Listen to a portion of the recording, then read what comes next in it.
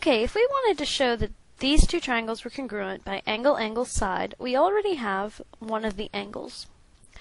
Well, this would be the side that is congruent on the two triangles because it is shared by the two triangles.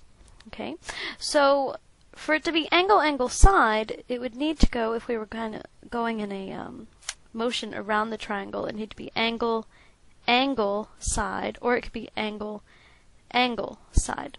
Okay, so we would have to show that either these two sides are congruent, so these two angles are congruent, IQR.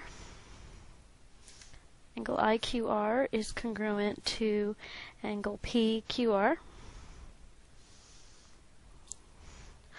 Or we could show that these two angles were congruent. So, or angle IRQ